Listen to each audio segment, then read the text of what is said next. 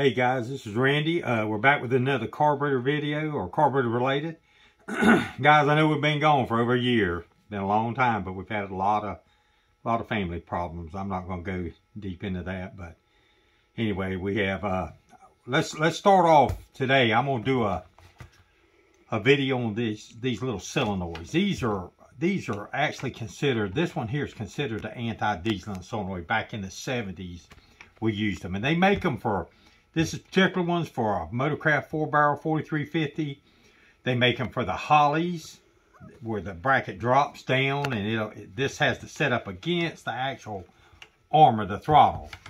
So what happens here is how it stopped it from dieseling is you would set this idle speed by the curb idle screw very, very low, like 450, 500, where it just barely stay running at all, you know, or maybe on the point of not running. Then we'd mount this solenoid on the throttle. It would sit here, the right bracket is set here right up against it. And we'd have a wire, electrical wire here from 12 volt ignition. So when you turn the ignition on, it'd put 12 volts here, and this solenoid would pop out. And what it does, it won't push the throttle open, but you have to touch the throttle, and then the solenoid will hold it open from then on. So then it's idling from this solenoid here. So what you do then is you adjust the idle speed by this or right here at the bracket, but most of them adjust it right here with a 5/16 wrench. And you set the idle speed to like 800 or 1,000, whatever you needed. And then when you cut the key off, this dropped down, the throttle close to almost cutting the motor off to 400 or 500 RPMs, and it won't diesel because it can't hardly get no air, no fuel. And it works. I've seen it. I've worked on these things back in the 70s. I started then. So this solenoid, now I know standard, what is it, Standard Motor Products, they have these type of solenoids, and there's all kinds of them. There's ones with dash pots built into them. There's vacuum operated ones that have a solenoid that has vacuum going to it and then jumps over to the vacuum, and it compensates like for the AC. But you can use this one here. It's electrically operated, and you can tie it in with the AC compressor. Use it on the AC. You can use it for anti-dieseling if you have an anti-dieseling problem, but you can't use it for both at the same time. So we can use it for anti-dieseling, or we can tie this wire in to like a AC clutch wire or AC clutch wire signaling like a relay that will run this solenoid, put 12 volts to it when the AC is energized. And then just set it to compensate. Set your idle screw at your normal idle speed, and then this will click out and will compensate for the idle drop, which is probably a couple hundred RPMs, usually 200 to 300. It varies.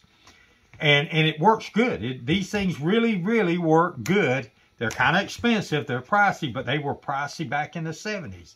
At the dealership, Ford dealer I worked at, they were $100 or better. But now I think you can get them for 50 to 100 bucks, somewhere around there. And there's probably different manufacturers other than Standard Motor Products. But this is just a quick video. But there's, look at all of these when you look at them. There's electrical, vacuum operated ones. There's ones with a dash pop where when you open the throttle, it'll slowly let the throttle close back down to idle speed to keep it from cutting off with a quick throttle touch. You know, you touch the throttle real quick and let off. A lot of these old carburetors would cut off. And the dash pot part of it, and it's built into some of them, like electrical ones and vacuum operated ones. But guys, that's all I got for you right now. I've got some more of these. I'm gonna try to find some more of these, like a vacuum operated one, and show you.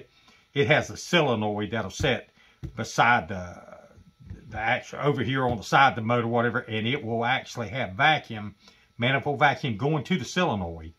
And what it does, it's just an open and close solenoid. It lets the vacuum go through and come to the vacuum operated dash pot and then close. And you can actuate it with a AC, anything you want to. They're just compensators. And this is more or less called an anti-dieseling solenoid. When that idle drops down real low, that motor will cut off. It will not diesel. I mean, unless it's burning up. I mean, that's the only thing that would maybe keep it going. But it's something nice to have, especially if you're driving your old hot rod in traffic and you want to cut it off and you don't want to sit there dieseling, or you got AC and you want to compensate for the idle drop. Works really good like a charm. That's all I got for you today. Now, these come in all kinds of different brackets. It takes a holly, one made for a holly, to fit this. It bolts down where the stud is. And sometimes it got a little screw behind it, but it's got a special bracket on it for a holly. Well, guys, that's all we got today. Please like, comment, subscribe. And if you'd like to support our channel, we have a Cash App in the description below. Thank you, guys. Talk to you later.